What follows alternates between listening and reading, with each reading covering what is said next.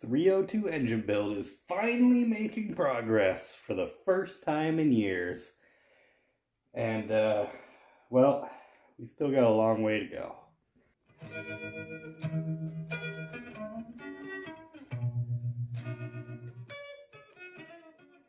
So lately, we've been doing literally nothing but carburetor stuff. Our XMC JB Weld flow bench test mule.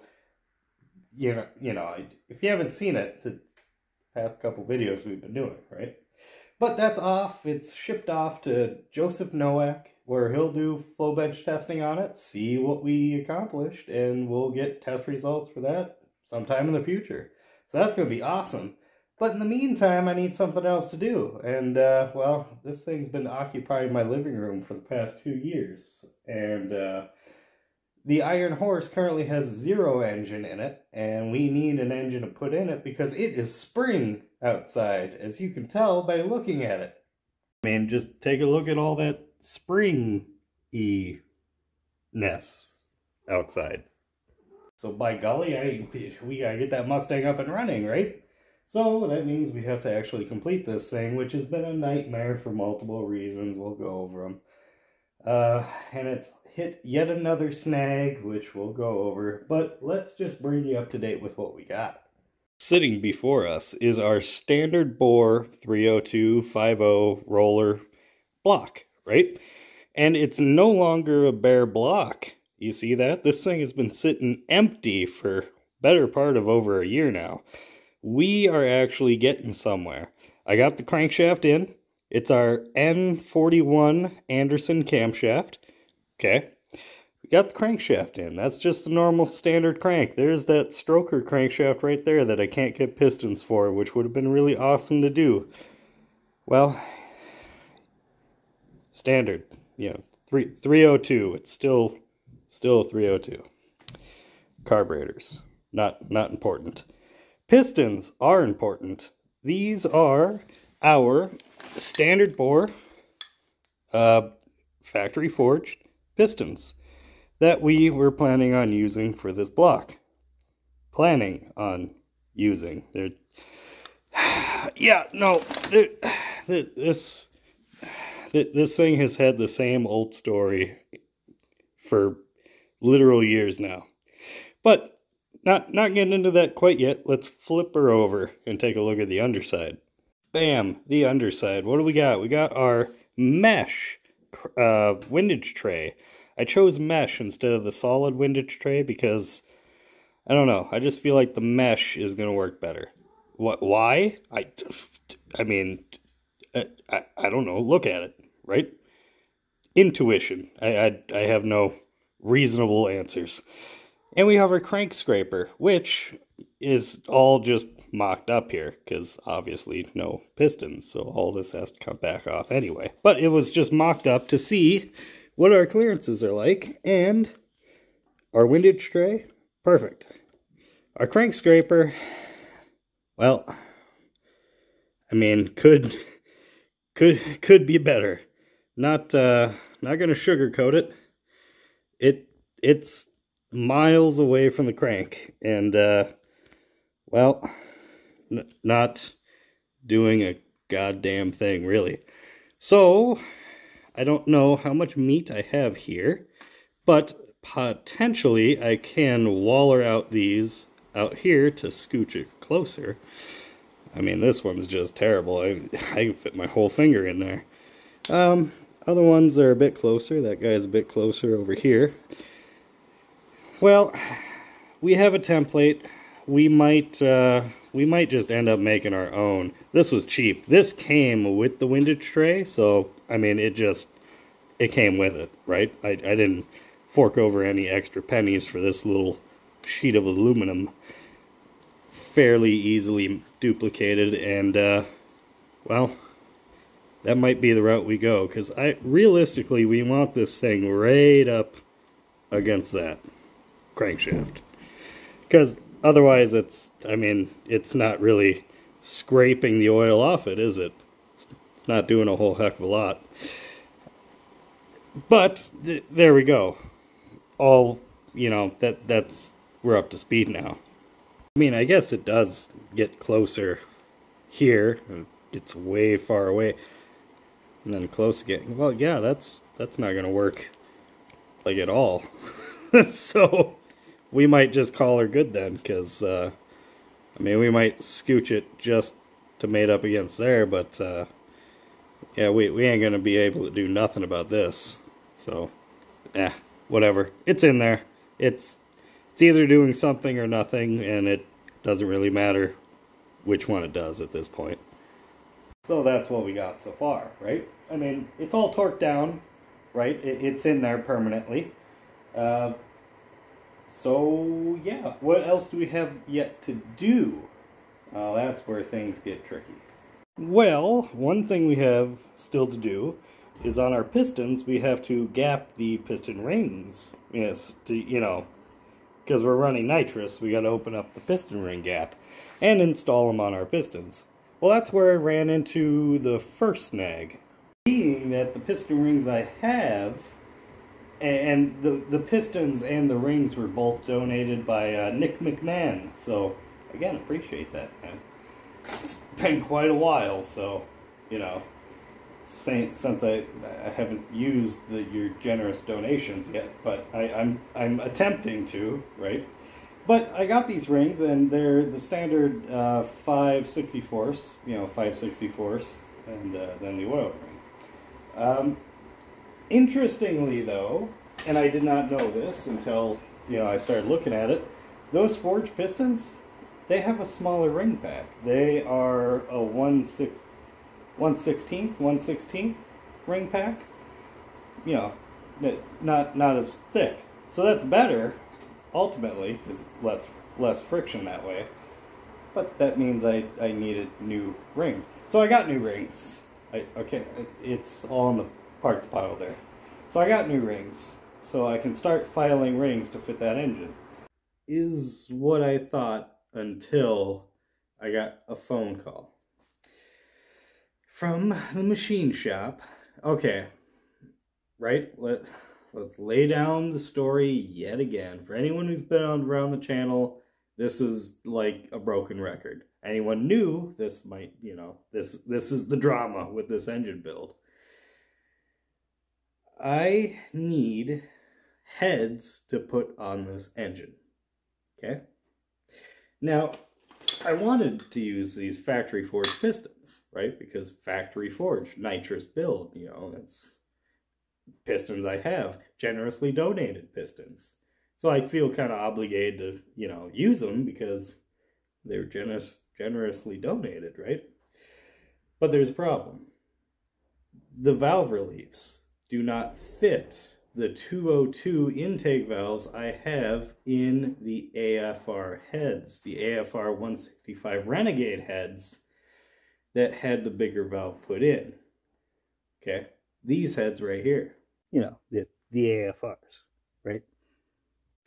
So that's a problem, right? I mean, valve reliefs, you kind of need those.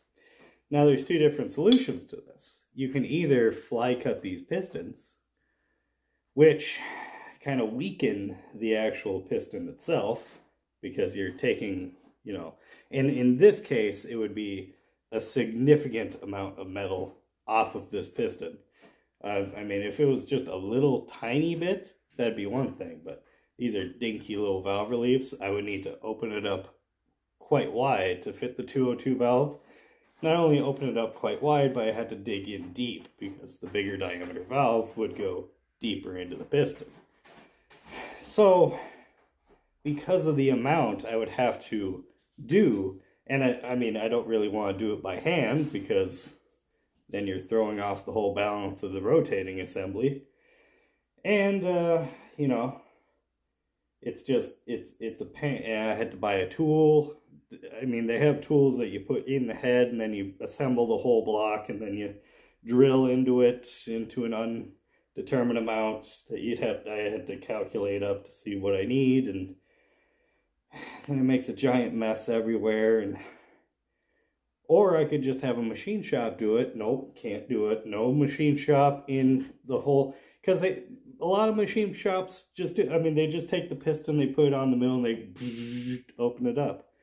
No machine shop around me, Minnesota, I'm in the middle of Minnesota, no machine shop from top to bottom, left to right to Minnesota is willing to do this.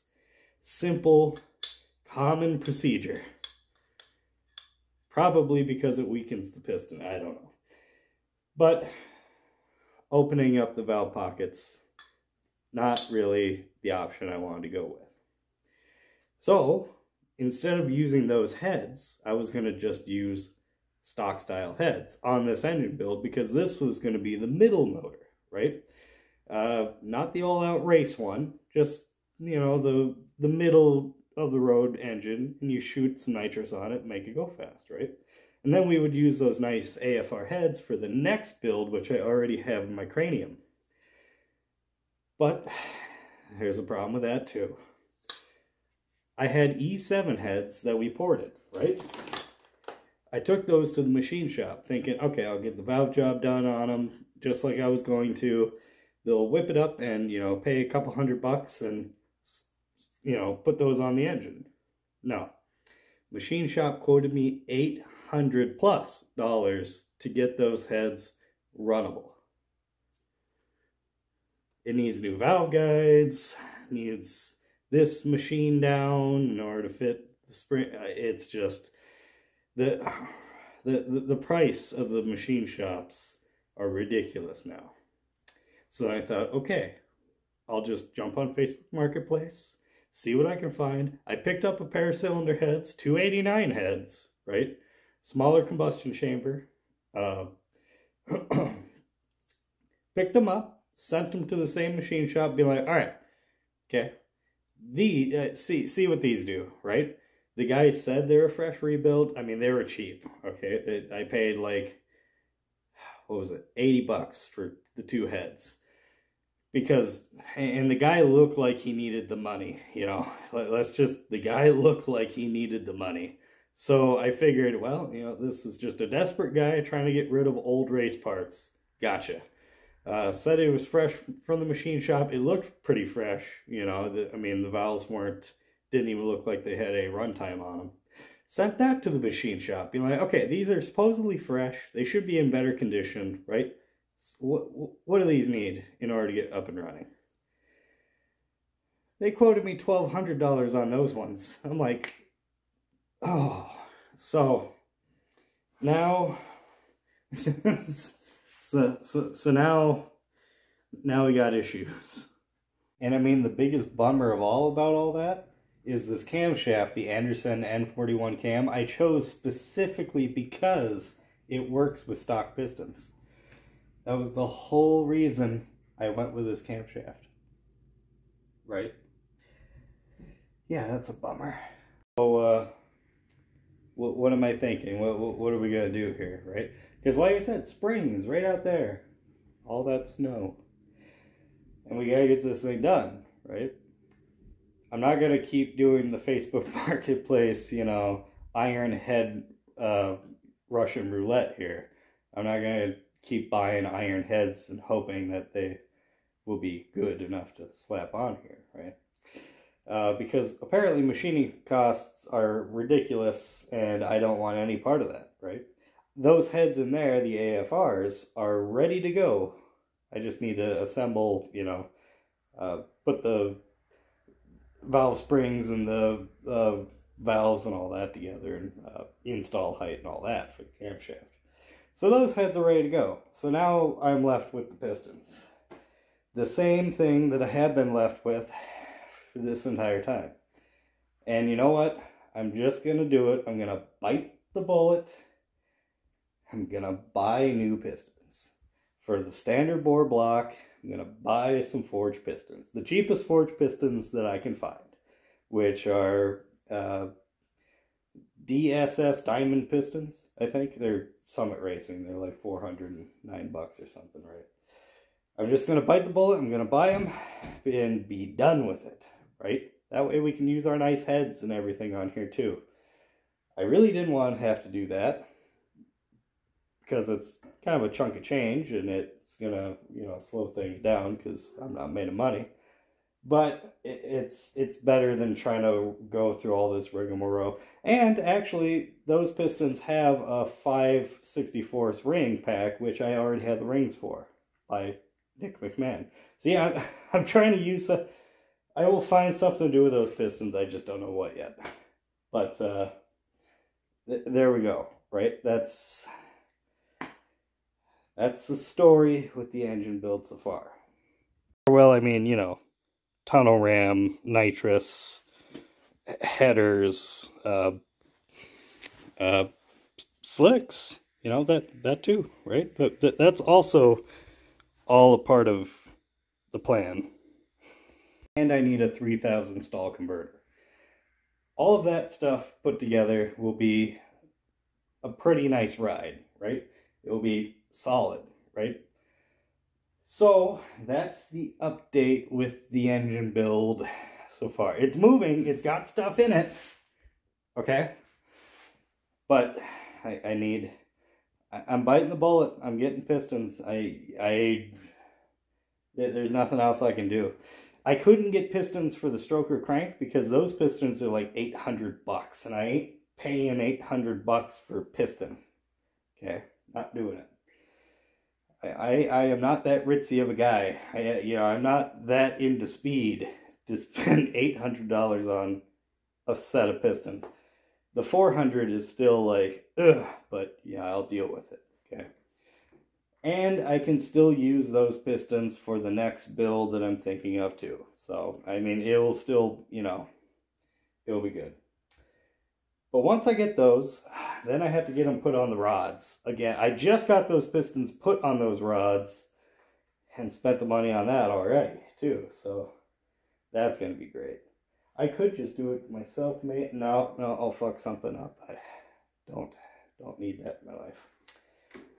All right. Once I get the pistons, well, I know which rings I need to gap now. I can still gap the rings while I wait for the pistons and all that. But once I get all that put together, then we're going to have a short block, okay? And we will be well on our way to having the 302 engine build done for the Iron Horse. So until then, I'll catch you next time. There's your update. Oh, it's always something. Yeah, and, well, cleaning parts also is part of that. There's the old timing chain cover. We'll just let that soak.